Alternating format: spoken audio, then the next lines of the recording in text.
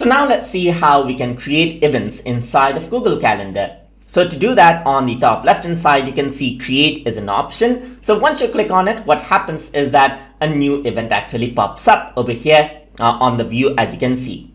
So now you can see that this is the timing right here. So this is the current timing right here. You can go around and select out a different timing from over here as well, and it'll pop up right here.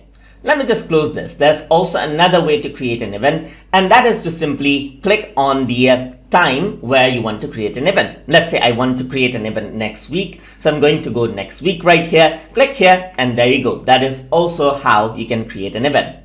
So by default, you can see that the timing is set from 8 a.m. to 9 a.m. So it's set to 1 hour. You can also change this out by going into settings and change the default timing options. And if you want to, let's say, control the timing as well, let's say you want an event to be 4 hours, simply click and drag in the area, and you can see that I can set the timing now as well. And once I do that, you can see that you can add in the title over here. So let's go around and say something like my first event right here.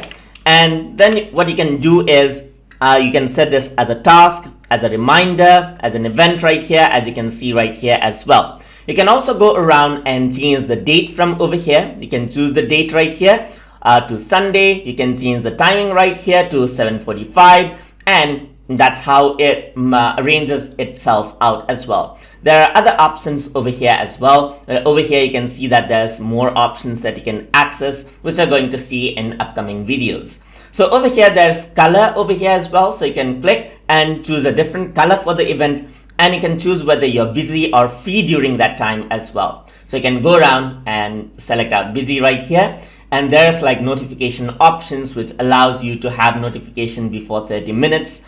And there's visibility option, like whether this is just for you, so you can make it private or public, however you want. Once you're done, simply press save, and there you go, there's an event. Similarly, you can go around, create another event right here, just like this. I'm going to say another event just like this, and you can just click save, and there you go, there's another event right there. And that is how you can quickly create events inside of Google Calendar. So I hope you guys learned something as always.